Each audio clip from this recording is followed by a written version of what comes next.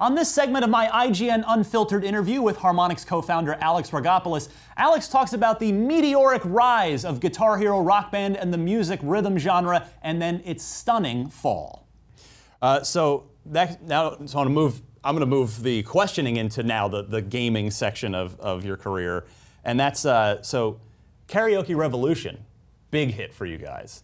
Was that sort of the first time where you really felt like you were on solid footing as a company, or? Well, it's hard to say. So, you know, the first games that you mentioned that we made were Frequency, and then its sequel, Amplitude, that we made for Sony. And those games, you know, that was pretty painful for us, those games, because we thought we had started to break through as a business. Right. We had a deal with Sony. They were a big, mighty publisher. Sure. There was television advertising and mass market distribution of the games, and we thought, and those games were critical darlings. They got great reviews. The people who played them loved them, and we thought, oh, this is it. This is our moment. We're finally going to have an actual business, and people will finally play the games that we're making. And neither of them was commercially successful. I mean, they sold a little bit, but you know, they were not profitable businesses. And I think one of the hard lessons for us at that point was to realize that making a game that was fun to play once you tried it was actually not enough. That we really had to, because when we explained those games to people, no one understood them at all. They looked at a screenshot,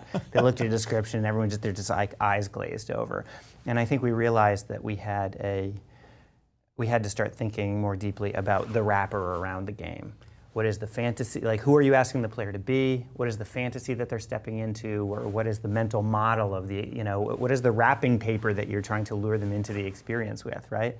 And so when Konami came to us and said, hey, would you guys like to make a karaoke game for us, which became Karaoke Revolution, for the first time we started thinking about how to package the game. And Karaoke Revolution was moderately successful. I mean, we did, I think, 5 titles in that series for Konami, so it paid the bills for years, and you know, they sold enough to keep making them, and that was great, but they weren't like big hits or anything like that. So back to your question, like, did we finally feel like we were, you know, on solid footing as a business?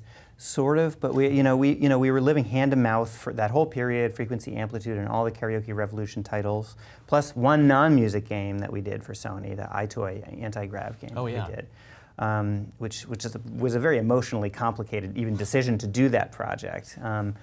You know, we were living hand to mouth, and we did not have a hit product, and in fact, you know, we did the iToy game for Sony, anti-grav, and we had this moment of doubt in 2004 when that shipped. Like a crisis of conscience? Yeah, absolutely, because that game, it was not a music game.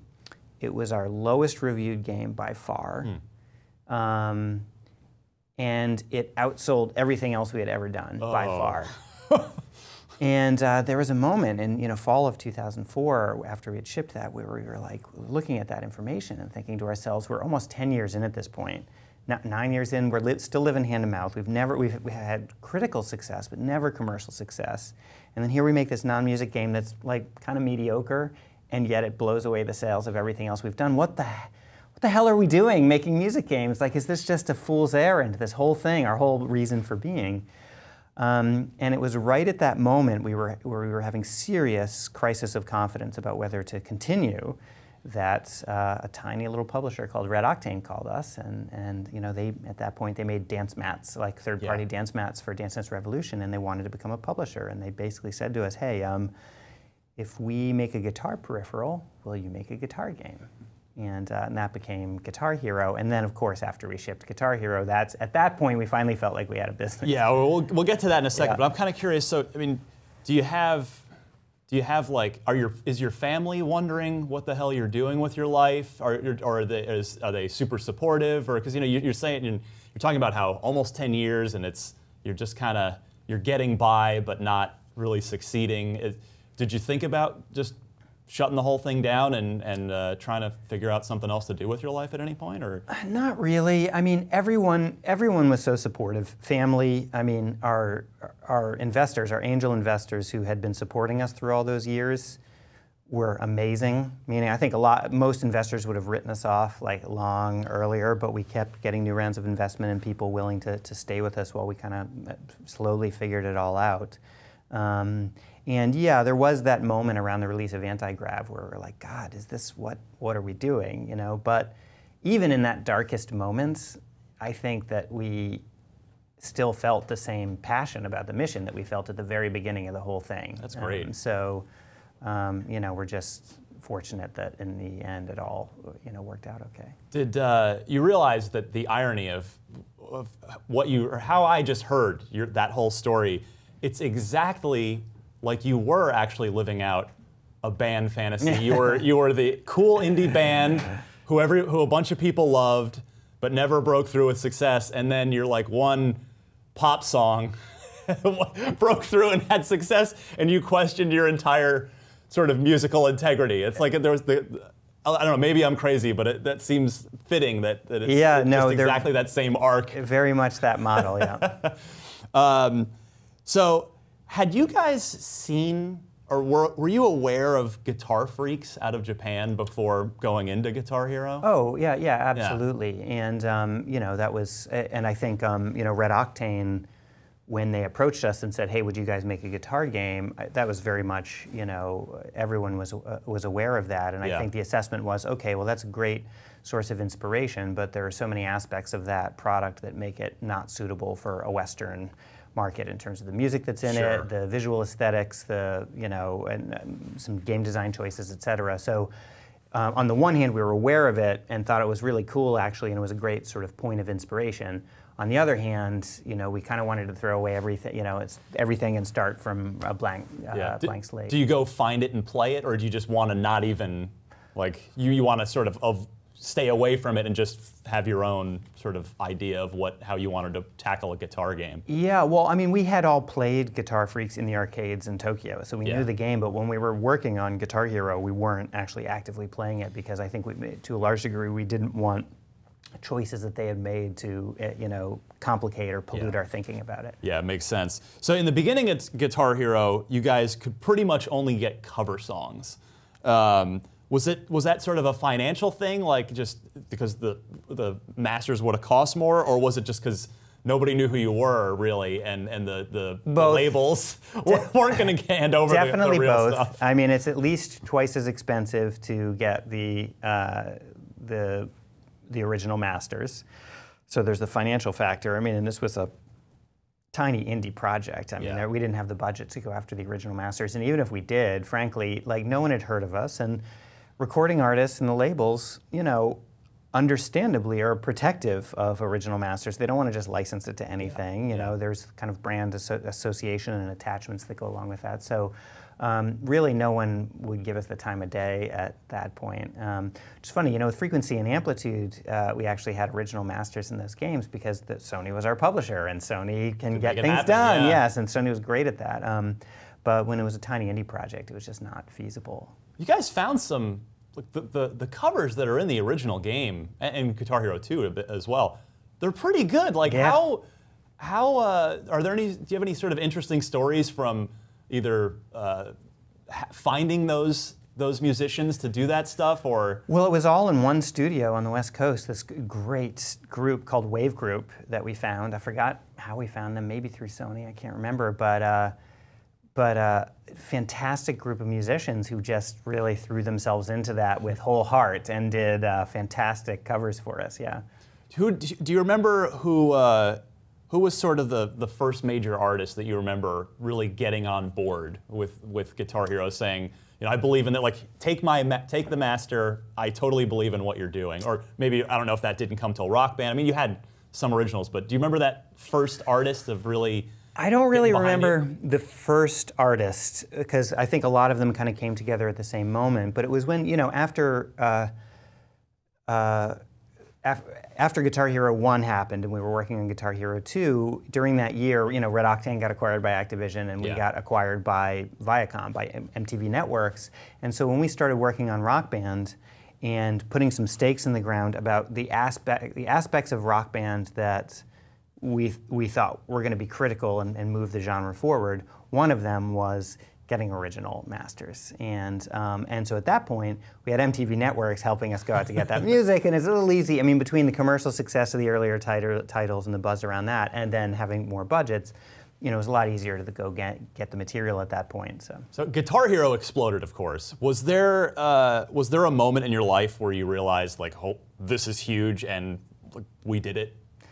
There was a very specific moment. It wasn't huge yet, but it was winter, I think it was like February-ish of 2006. So at that point it was a few months after Guitar Hero 1 had been released. And Guitar Hero 1 was not like a big hit out of the gate, right? Like our tiny publisher, Red Octane, like they didn't have budgets for marketing. They didn't have budgets to manufacture tons of inventory. So it was not selling big yet, but there was a moment that winter, a few months after it shipped, where YouTube was kind of a new thing at that point, newish, and I just typed Guitar Hero into YouTube, and what I saw was literally hundreds of videos that people had made of themselves playing the game and posted, and I had like a kind of goosebumps moment, where I realized something cultural was happening with the game. Was there? When the whole thing, I mean, then the Rock Band comes out, and did you feel like when Rock Band hits, was that the end point for the studio? Like, was that sort of, did Rock Band achieve everything the studio sort of was about and stood for? Well, let's see. So, gosh, big question. In some ways, yes, and in some ways, no. The ways in which I would say yes, it did, is that this vision for a kind of big budget, multiplayer music performance simulation with multiple instruments and original masters, and it's being marketed by MTV, and we're a major distribution, and it's like it was like a fully realized version of a vision that had existed for more than a decade in some form, being brought to market with trumpets, and it definitely felt like a kind of pinnacle in that regard of something we had been striving for a very long time. However, it didn't feel that way. It really didn't. It didn't feel like a victory. It actually, in some ways, felt like the game was beginning, and there was a lot of tension at that point for a couple of reasons. First of all, it was not proven yet that people would spend like $200 for a video game. Right. That we were like, full band kit. We were like, what the hell are we thinking, right? Like, are people really going to spend this much money for a game? And you had to convince retailers too to take that stock. A giant box. So there was that, and furthermore, Guitar Hero is now owned by Activision. Activision is very good at what they do. Guitar Hero 3, which launched right around the same time as Rock Band 1, it was a huge franchise at that point, absolutely gargantuan, with like Activision fully behind it at retail and in paid media, and it was like, that's where all of the heat was, the kind of market heat was around Guitar Hero 3, and all of a sudden, Rock Band, which was this big thing for us, right? It was kind of like the indie entrant. We're still the underdog, like coming in to fight against Activision. Geez, and we didn't, we really didn't know how that was going to play out, So there was a lot of anxiety and stress. We were also learning how to do hardware for the first time. We had never done that before in our lives. Meanwhile, it's like, okay, in a year, we have to go from knowing nothing about making hardware to like shipping like millions and millions of units into retail. So mostly we just like lost a lot of sleep that year. So it wasn't really a moment of celebration so much as a moment of anxiety, because we were entering a competition against a total juggernaut. Right. I mean, be honest, did it piss you off that Guitar Hero 3 was built on the back of what you'd made, was the one that took off, and you guys had made this thing, and now it was just sold, and sort of the momentum that you'd started wasn't, you weren't sort of reaping the benefits of that? Well, I wouldn't say we were angry about it. It was emotionally complicated because we were attached to the Guitar Hero brand. Like we had poured our hearts and souls into crafting that brand identity, and we loved it. And so then seeing it, so for it to become our arch nemesis in the marketplace with versus our new brand was just tough for us because on the one hand, Rock Band, it's our thing now. Like we want to be victorious with our new brand, right? But the flip side is like we didn't exactly want to beat Guitar Hero. We loved Guitar Hero, right? And so to some degree, we were happy to see both of them thriving and evolving in their own different directions and whatnot. But like business is business and competition is hard, and so we had to deal with that. GH3 and Rock Band had some crossover on songs. Is there like a creative and professional pride where you compare your note charts and you're like, ours is better? Yep. Because I would do that. Yes, there is. There is definitely professional pride in the note charting in one domain. Yeah, for sure. Because to me, that was always the big difference between. I mean, with all due respect to the developers that worked on the games after you left. Like again, what I said at the top of the interview, you guys are musicians who happen to make video games, whereas I think when it wasn't you guys making Guitar Hero anymore, it was video game developers making a game about music. And I think to the player, there was almost a difficult thing to pin down there, but when you played it, you could tell. Yep. You could tell the difference. No, and it's one of the things that has been a super high priority for us in making music games is making sure that those aspects, the musical aspects of gameplay choices, are thoughtfully attended to. And our audio department, they're all like Berklee College of Music grads and or other serious hardcore like professional musicians who really take this stuff seriously and do great work. Would you, from time to time, would you guys throw out like entire note charts and just start over on a song? Because I remember this is too inside baseball, but I remember there was a version of, I think it might have been The Seeker. It was a Who song that was, we had the debug kits at our office, and you guys would upload stuff to there because it was a developer network. But then when the song finally came out later, it was a totally different note chart. So were there times where you guys just felt like you'd review something and felt like, this isn't quite working, and just redo your approach to how to do a song? Well, we iterate on that stuff, and so maybe there'll be a first pass on gameplay authoring, on note charting, and then it'll go into our audio QA group, Aqua, we call them, and who are also musicians and also they play the game very well, and as you can imagine, and also have very strong opinions about charting approach and charting quality, and there can be some back and forth if like the first pass is kind of missing something. So the meteoric rise and fall of the guitar, Rock Band type, the guitar game genres is well chronicled. Do you blame Activision for it? Do you blame yourselves? Do you think is it really nobody's fault? Was it just sort of it was what it was? How do you sort of look back on that 2 to 3 year window where it just was huge and then it seemed like it was pretty much over? Yeah, well, so complicated subject, of course, but I mean, I think there's a lot of like armchair analysis about it where people just be like, yeah, Activision oversaturated the market and that's why it, collapsed. And, there's probably some truth to that. They were releasing an insane number of titles and that sort of thing. So that's maybe an ingredient, but I think the reality is way more complicated than that. For example, one factor is, we were selling the most expensive video games in the market on top of a severe financial recession, right? It was as hard as it might have been to buy a $200 video game in holiday of 2007. Imagine that in 2008 or 2009 when all of a sudden incomes are contracting and people are very financially anxious. So that was a factor. I also think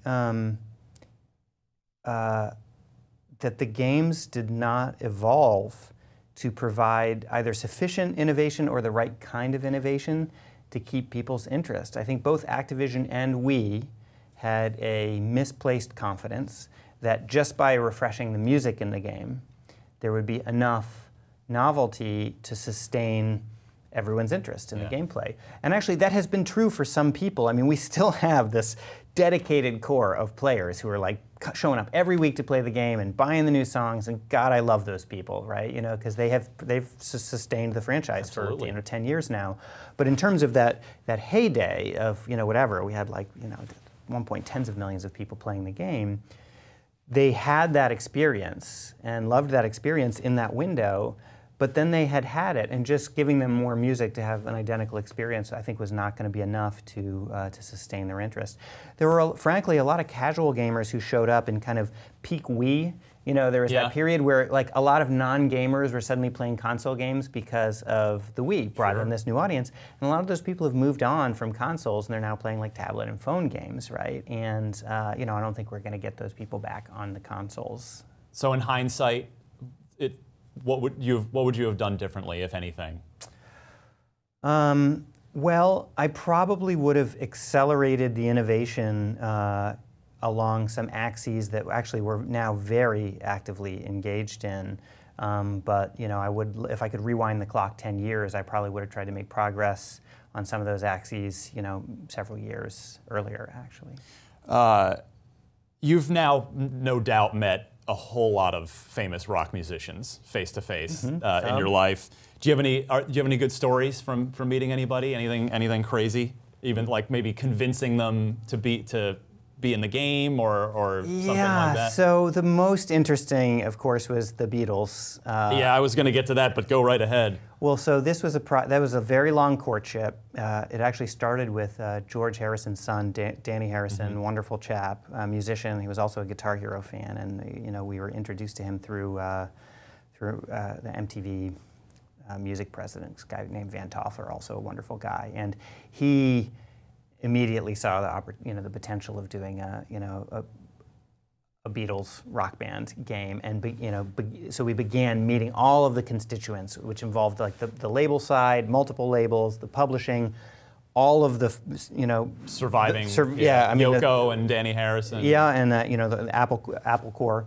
and so it was a long courtship process, as it should be, because that's that's material that you want to take very seriously if you're going to give it a video game treatment. And so there was a moment where we had our first meeting with Paul McCartney, and in London, and we wanted to show him the gameplay, the Rock Band gameplay, but not just with anything. We wanted to show it to him with Beatles music. Sure. So we mocked up. This wasn't Beatles Rock Band at this point. It was just Rock Band, but with some Beatles music that we had kind of hacked into it to so that I could show him the game with his own music.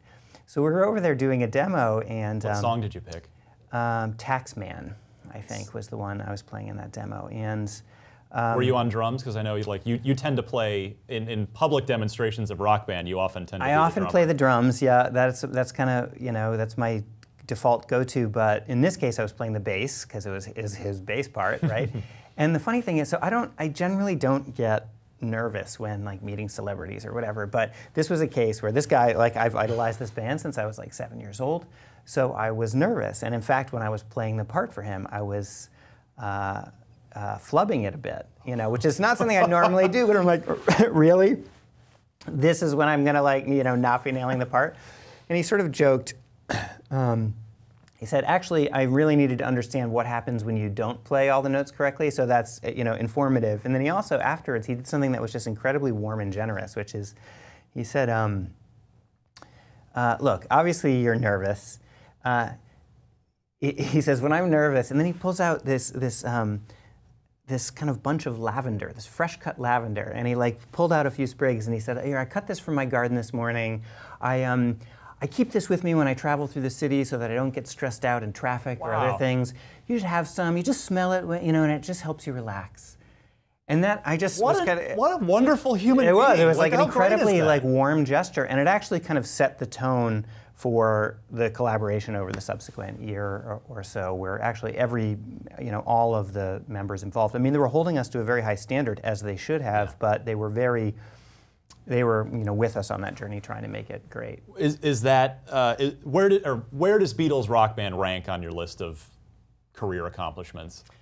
Well, I mean, it was, if not the high point, certainly on the short list of high points for me personally. I mean, there's exactly one moment in all of the games we've released where I actually broke down crying while playing our own game, and that was actually in the final cinematic of the in the song "The End," playing the Beatles, where I was like, wow, I feel really proud of what we've done here. What could you feel any different energy at the company during the development of that game because of yourself, and I'm sure a lot of other people were even probably more invested in making sure that the Beatles rock band was as good as it could be? Well, it was. I mean, everyone was excited because, Jesus, we're making a Beatles game, right? Like, so that was exciting. But it's also the stakes were high, right? You know, for example, there was this one day where Yoko came to the studio, and we were showing her our first cut at making John. Oh. Singing and animated in the game. And when we were showing her, you could just see it in her face. She was not happy. It just wasn't good enough. And she let us know, and on no uncertain terms, that it was not good enough, and she was very clear about the ways in which it wasn't. And that was pretty stressful for people. Like, we hadn't really ever, as video game makers, kind of had a client to please in exactly the same way as we did with the on that project. But the result of us having our feet held to the fire in that way was we ended up making a much better game, I think, than we would have otherwise. All your animators are just sweating bullets in the back of the room? Yes. Oh, man. Yeah, our creative lead on that project is this fellow named Josh Randall, wonderful guy, really talented guy, and I don't know how he survived it, honestly, having to keep that group of people happy all at the same time. So after that, then in 2010, you and other Harmonix shareholders, of which I assume you are one of the significant shareholders as a co-founder, you ended up suing Viacom from what I believe, if I read the whole thing correctly, over bonus payments. And you ended up being awarded $300 million. You won. What's that day like when you have to sort of fight for your what you've earned as a company, and then you actually win? Well, God, huge, complicated subject. So first of all, to be clear, the way that all worked is that there were, when we sold the company to Viacom, at that point, we had been funded by angels for years and years. So we were, the large majority of the company was actually owned by our investors at that point. And it was an earn-out deal, meaning that there were contingent payments based upon the financial performance of the business over the subsequent years. So it was actually, that lawsuit was not by the employees, the studio. It was by essentially the head of the investor group. Right, and so that was who was responsible for leading that dispute.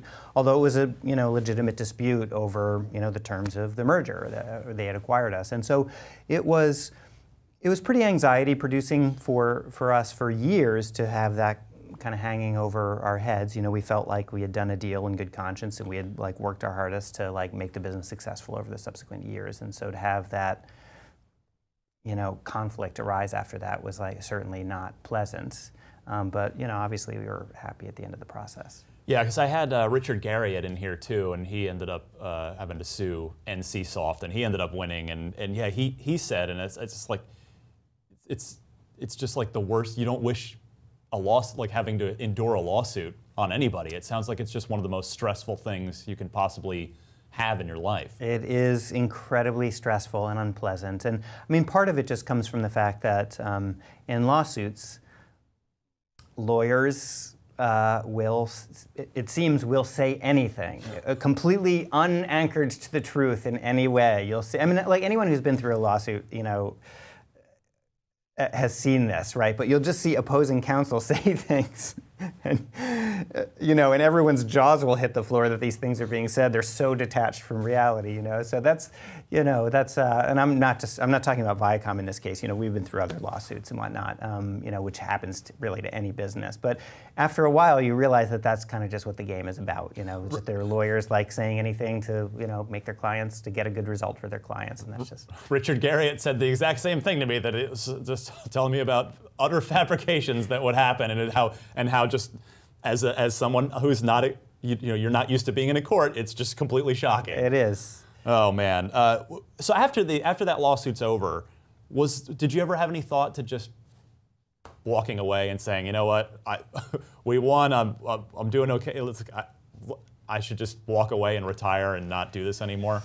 Not really, in large part because, I mean, look, the fact that we were commercially successful and there are financial rewards that come from that, that's great, of course. But we what's driving us every day isn't really the hope of financial rewards. Like that's kind of icing on the cake. Yeah. Like it's like the most emotional moments for us are always when we ship a game that we're proud of, and then watching the world react to that is like, that's the real compensation in a lot of ways. Like seeing people going crazy about a game that we've made like, that is the best food. You know? I've told you this before, but I mean, to me, Rock Band it's definitely a top 5 game of all time for me, because I've never before and never since had a multiplayer experience like that, where you get 4 people in a room playing that game. Yeah. There is an energy in that room that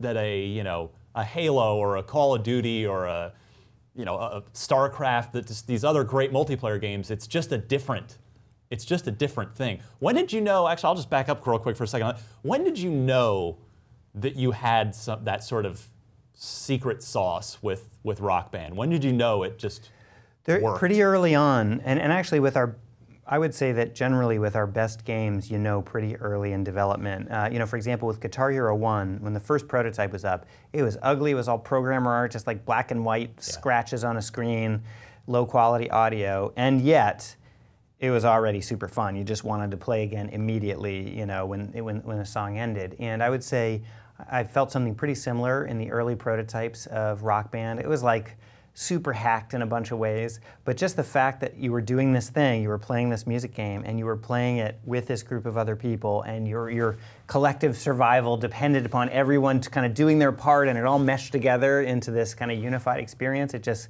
clearly, there was something special there. Yeah, I remember before Rock Band 1 came out, there was a video that either leaked or got onto YouTube. It was of 4 people from Harmonix playing Welcome to the Jungle. Oh, yeah. And it looked like the most fun thing I'd ever seen, and then it certainly turned out that way. Yeah.